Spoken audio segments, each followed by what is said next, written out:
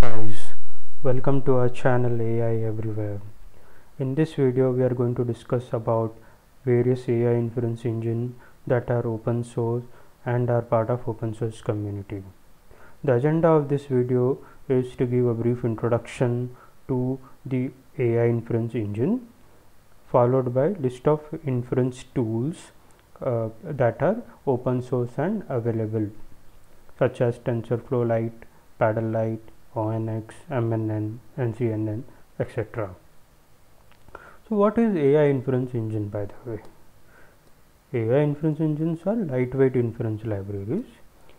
These libraries convert models that are developed in different frameworks such as TensorFlow or PyTorch to platform specific optimized libraries. So here the platform means it can be either Android, iOS, it can be Adreno GPU, it can be Mali GPU, it can be an x86 architecture, and so on. So this inference engines are also known as deployment engine or inference framework. So these inference framework or inference engines, they contain various tools to optimize, quantize, compress deep learning models and provide cross-platform compilation capabilities. Since it provides cross-platform compilation capabilities and the optimized libraries for a specific platform are very small, it occupies low memory space and have optimized memory layout for fast data access. To summarize it up, let's say you have a model that is written in any one of the frameworks such as TensorFlow, PyTorch, Paddle, etc. We then use one of the hardware such as GPU, CPU, HPU or any other cloud services to do the training. So once your model is trained, we then have to convert the model to inference format such as inference engine to make it compatible with any one of the edge platforms such as ARM, Android, embedded system, etc. So we'll go with the first one, that is TensorFlow-Lite. So these are the steps that usually take place when converting a model to TensorFlow-Lite. So we can see here TFLite converter is needed to convert TensorFlow model to TensorFlow-Lite, whereas ONX format is needed to convert PyTorch or Paddle model to TensorFlow-Lite.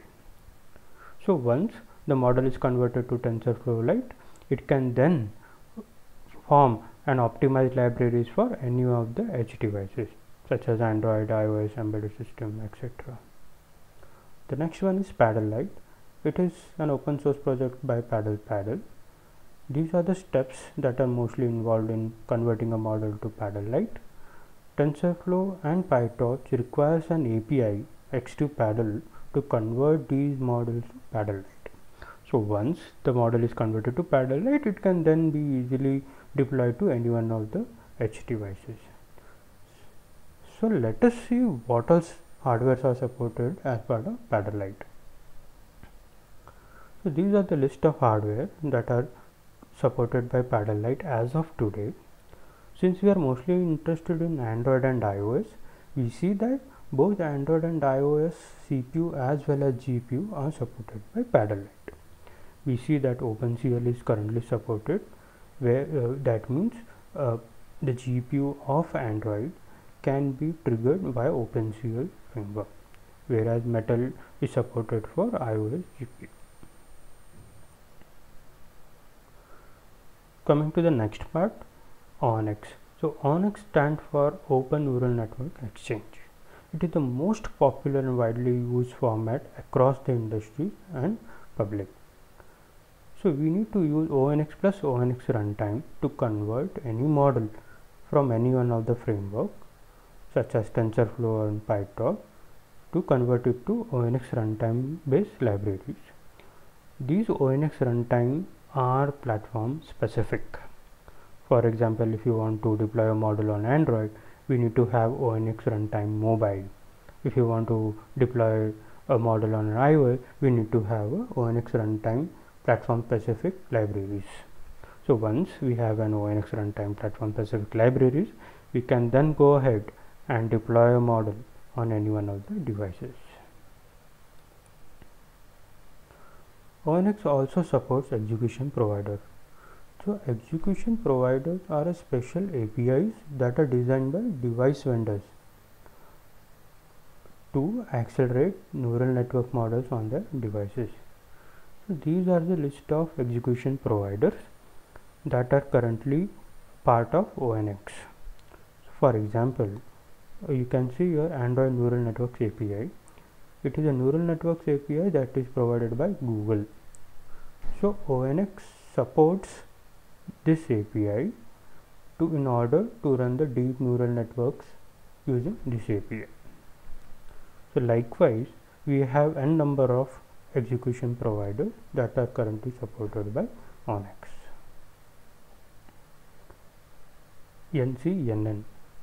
It is also one of the most popular and widely used inference engine developed by Tencent. The requirement of NCNN is the model has to be first converted to ONX. Once we have an ONX formatted model, this model has to be converted to NCNN using NCNN available tools. So once we have NCNN available tools, we can then deploy the models on any one of the devices. So let us see what all hardwares are supported by NCNN. So these are the list of hardware that are currently supported by NCNN. For example, we can have a look like Android x86, iOS simulator, and we have a support for CPU, GPU as well.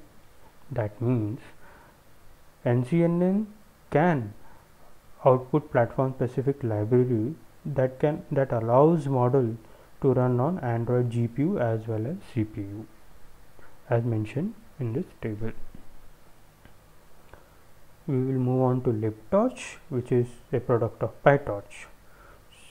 Since PyTorch, TensorFlow and PaddleLite are not currently supported, however, they get supported after doing a lot of conversion, such as TensorFlow to ONX and then ONX to PyTorch and then PyTorch to TorchScript, etc.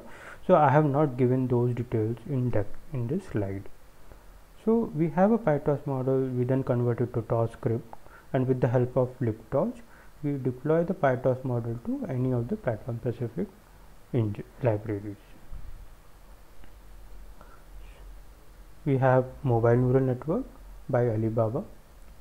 So mobile neural network is also the most widely used inferencing framework. So PyTorch and TensorFlow models has to be first converted to MNN converter. So this MNN converter convert these models to MNN specific libraries. So once we have these MNN specific platform specific libraries, this will allow the models that have been converted to run on any one of the edge devices.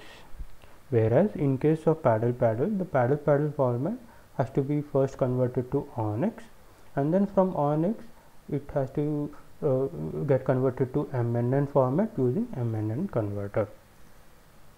So let us see what all platforms are supported by MNN. So these are the list of sub platforms that are currently supported as part of MNN.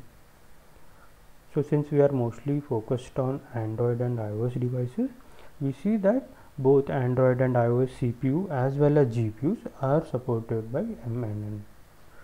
We see that OpenCL and Vulkan are supported for both normal and FP16 precision, whereas Metal is supported for both normal and FP16. That means in order to interact with these mobile devices, mobile GPU devices, we need to have a support for OpenCL, Vulkan and Metal, and these three APIs are currently supported by MNN.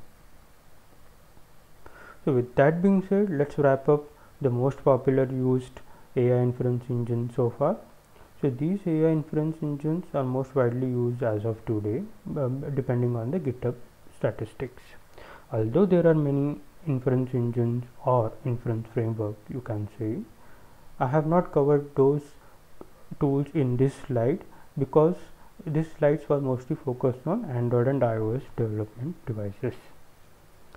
I hope you have liked the video and have gained a good overview of what Inference Engine is and what our tools are readily available as part of open source project. I would suggest you to go through the tools one by one and explore them in detail. I hope you have liked the video. Thank you.